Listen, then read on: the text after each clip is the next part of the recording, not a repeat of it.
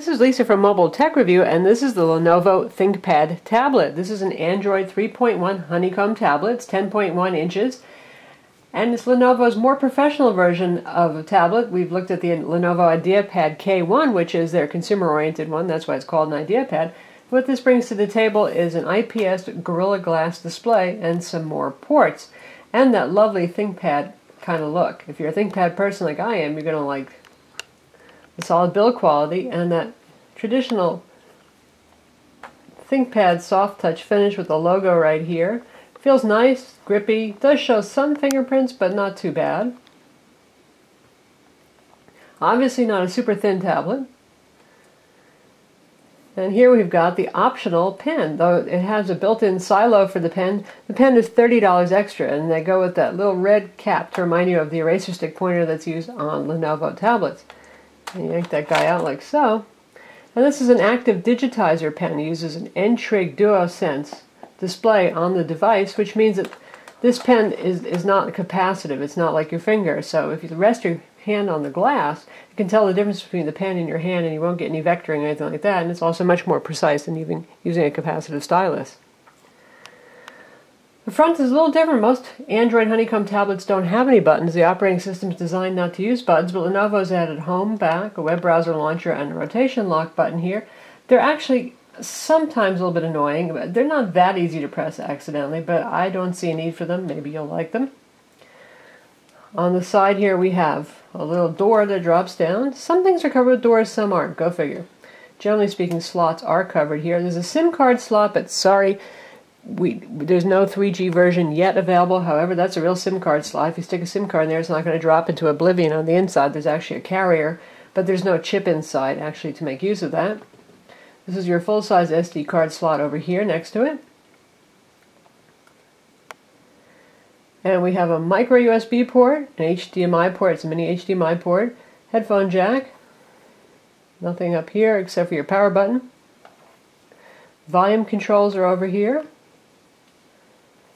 And on the bottom, there's a sliding door here for some reason that covers the full-size USB port with USB host. That means you can use keyboards, mice, flash drives. We plugged in an unpowered USB hard drive and it spun it up. There was no problem getting enough power to it, but it actually did not mount it and see it. Bummer.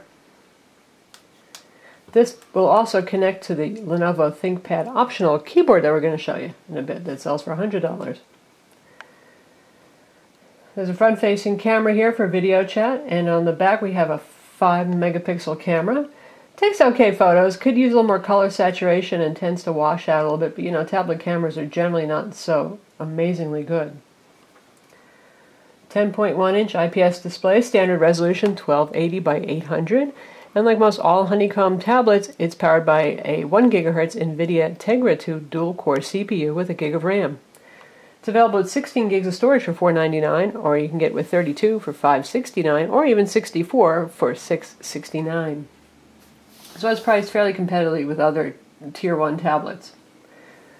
Lenovo has customized this. You can see the front here. That's a lot like the IdeaPad, and that's something we wish they actually hadn't put so much of software on here. The IdeaPad K1 had the same problem. There was just so much third-party software on there that actually slowed it down and made it a little less stable. This guy is more stable, but we do notice occasional slowdowns when using it. You can see we've got Lenovo's own app shop over here. This is a quick launcher. And because there's so much software on here, you can configure what you want each of these to do because there's many options. If you hit watch, it defaults to MSpot Videos, a service that also AT&T uses for video rentals and downloads. But you can choose to assign gallery to that or something else. There's two different video players. There's Lenovo's own, which is also called Video Player. So if you tap on a video, you'll get an option to play with Video Player or Video Player. At least they have different icons to give you a clue. The built-in gallery application does a better job playing HD video in terms of frame rates, by the way. Got shortcuts to e-reading here. The Kindle is preloaded on this, so is Zinio. Music player, obviously your email, and the web browser in the middle. We've got McAfee security loaded here. I'm not sure that's really necessary, but since Lenovo is trying to sell this to businesses, not end users primarily, security is an important thing, and remote management, virus protection, that kind of stuff is here. There's a USB file copy utility as well, and we're going to show you how that works. It's very basic. If you stick in a flash drive, for example, which we're going to do right now, All this utility does is let you copy. If you use a third-party file manager, you can get access to the files, and files do show up in gallery, say if you've got movies or something like that, so that's good. It's not limited like the Sony tablet is in that respect. So here we're looking at internal storage by default, and if we tap the little USB drive button on screen, we'll see the USB drive files over here. I wouldn't call this the most beautiful or intuitive interface, and all it's going to let you do is copy. You can select a folder if you want to copy the entire folder, or if you want to take a look inside the contents, you can check whatever it is you want to copy and hit the copy button. And you choose where you want to put this. On the USB drive, that would be non-intuitive, don't think so. Internal SD, yes. And it's going to put those at the root level of the internal storage area. Speaking of all things USB, if you plug this in using the micro USB cable to your computer, it will charge. It's a trickle charge. It's very slow. They say you should turn the display off if you want it to charge, but it's there as some kind of fallback that's nice if you don't have your handy-dandy charger with you. Supports both MTP and USB mass storage profiles, but the bad thing is if you plug it in, it will not use USB mass storage for anything except for an SD card that's inserted. It won't use it for internal storage, whereas MTP it will. The tablet runs Android OS 3.1 Honeycomb. So far we have not gotten any updates to 3.2, a little bit of a bummer there, but we hope that it's coming. And your app launcher is the standard Google Honeycomb look here. Got our apps here. Scrolling is just fine. So what do we have preloaded here? We've got AccuWeather, we've got Amazon Kindle, we've got Amazon MP3 Store. We've got Lenovo's App Store, we'll show you in a minute. Citrix for your business types. We've got something called e-reader.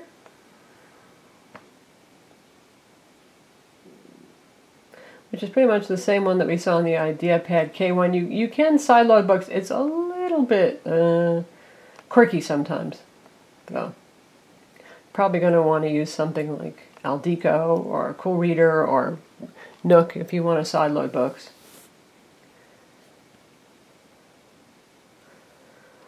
Lenovo likes card games, so we've got a bunch of card games preloaded over here. Hearts, Solitaire, Spades, Euchre. As I mentioned, MSpot video is loaded if you want to rent videos. Their prices tend to be a little bit higher than average, but that's okay. Slacker is pre-installed. There's Social Touch, social networking, which is basic social networking. It's okay, it's not great. We've got Poke Talk, Uvu for video chat. Of course, you can use Google Talk video chat as well. And it's probably a little bit more universal and reliable. As I mentioned, we've got Zinio on board as well, and a copy of the user guide. One neat thing about the ThinkPad tablet is that it comes with Netflix preloaded, just like the IdeaPad K1 and also the HTC Jetstream. While Netflix works on pretty much all Android 2.2 and 2.3 OS phones, finding it on Honeycomb tablets is still rare, which is a shame because you got this really big screen here. So we've got Netflix loaded, and you can see the usual display of continue watching stuff of interest, and we're going to resume a video. And typical of Netflix, it's going to have to buffer up a little bit, and then it's going to play sharply.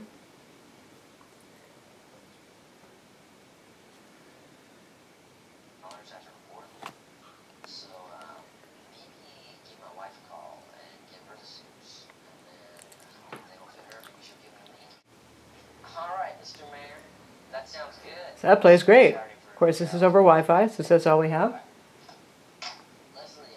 Looking good. So you got Netflix on the go with this.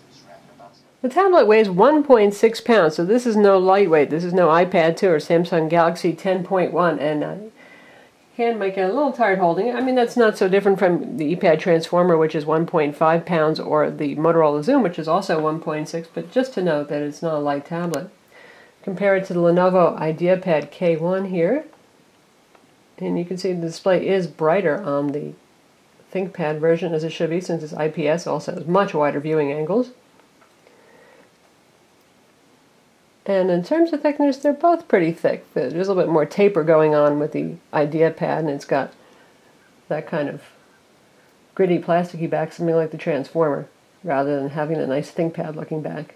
And now we'll compare it to the Samsung Galaxy Tab 10.1, which has, as you can see, an even brighter display. It also has much better speakers. Lenovo's speakers, not so good. In terms of size, Lenovo's a little bit bigger overall, and obviously in terms of thickness, because Galaxy Tab is so darn thin, it's lots thicker. But what do you lose with the Galaxy Tab? A whole lot of ports. Since this is a business-oriented tablet, it also comes with an Office suite. It comes with Documents to Go, and this can view, edit, and create Office documents. And here's your splash screen right here. It's fully tablet HD aware. And if you want to create a new document, you just hit the plus button down here and choose between Word, Excel, or PowerPoint document. And you get a very basic interface at first with the keyboard deployed. So we're going to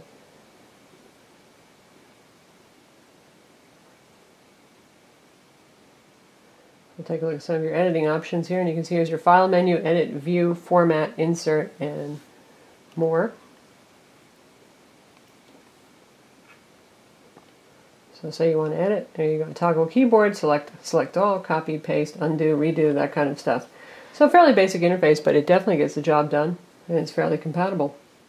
Speaking of editing documents, Lenovo has a really cool accessory. This is $100, and it's a nice leather style portfolio case, or so it seems from the outside. And you open it up and you can see it's one of those folio style keyboard cases. So you pop in the tablet right here, there's the USB port. The bad thing is there goes access to your USB port once you plugged it in here. And you've got a really good, you know, Lenovo knows how to make keyboards. Really, really good keyboard here with very good key travel, bigger size keys in the transformer with the keyboard dock we'll compare in a minute, and a little optical trackpad here and typical ThinkPad style buttons. So we'll pop it in so you can see how it looks. So here we got it slid into the mount, and you can see here it has those ridges typical of other folio cases, and you can choose which incline you want. You've got 3 positions and it's firmly in place there. Now you've got your laptop substitute to go on the road. Again, really excellent keyboard. You've got a dedicated number row here and a bunch of Android functions. You've got your volume controls, home button, brightness, menus, search buttons, media playback controls all up here. And we've got arrow keys down at the bottom, always handy. And we've got a little virtual mouse here that actually functions well.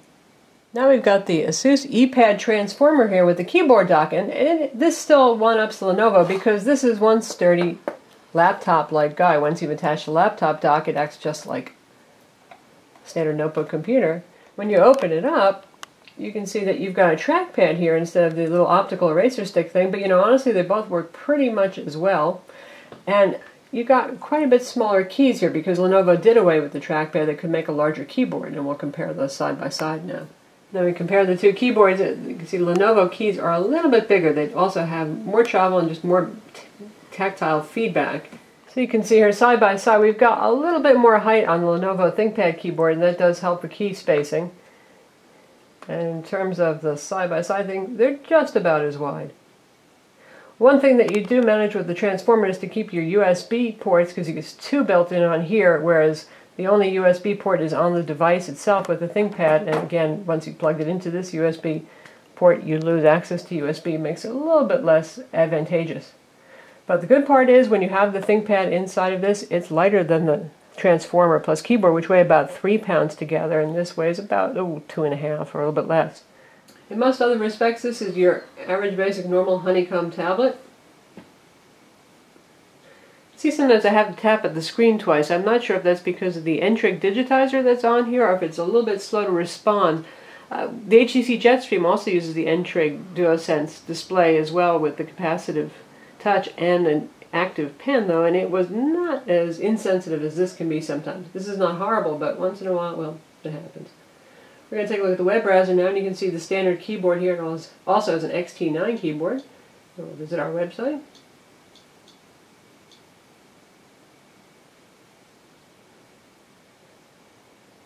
Loads quickly enough over Wi-Fi. Again, no 3G option yet. 3G option is coming.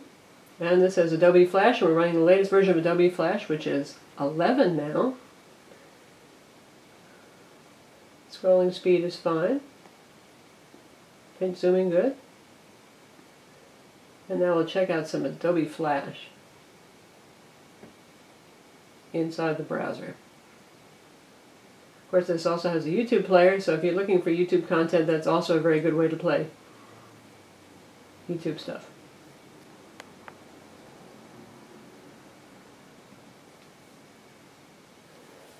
And I was playing 360p inside the browser. This is Lisa from Mobile Tech. That's better. The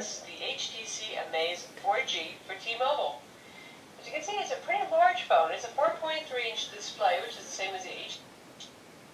And we'll switch to full screen mode. 4.3-inch display, which is the same as the HTC Sensation, but this phone is actually a little bit bigger. That's not bad performance. There's a couple of frame drops there, but it's okay. In terms of performance, the NVIDIA Tegra 2 dual-core CPU benchmarks at about 1550 on this, which isn't about among the top Honeycomb tablets. The best we've seen is 2200 or so, but it's not too bad, and it's a little bit better than the IdeaPad K1.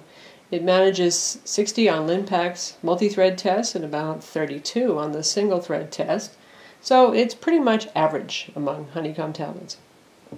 Now we'll check out video playback performance, and we're going to use the built-in gallery application because that performs the best for doing video playback. And again, if you had a USB drive plugged in, a thumb drive or an SD card, that would also show up here inside of gallery. But we're going to use internal storage, or internal SD as it's marked on Android tablets, to get the best possible performance. And we're going to try first a 720p high-profile video. See your choice of video player or video player there to play it back.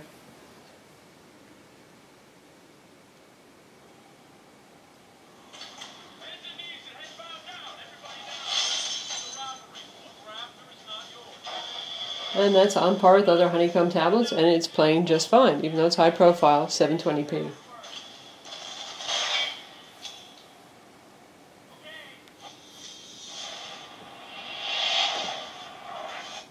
Now, some Honeycomb tablets won't even let you try to play 1080p high profile. Only standard profile MPEG 4 is allowed.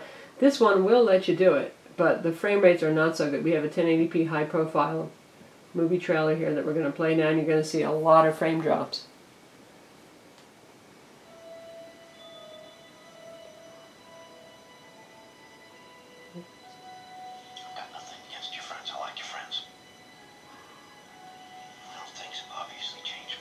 So not as smooth as it could be, but at least it doesn't stop you from trying.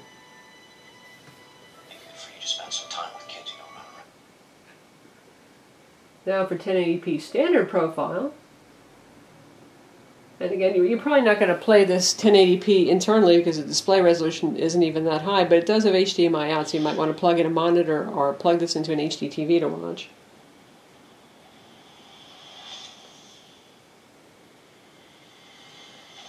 And this plays just fine as it does on most Honeycomb tablets. Good frame rates.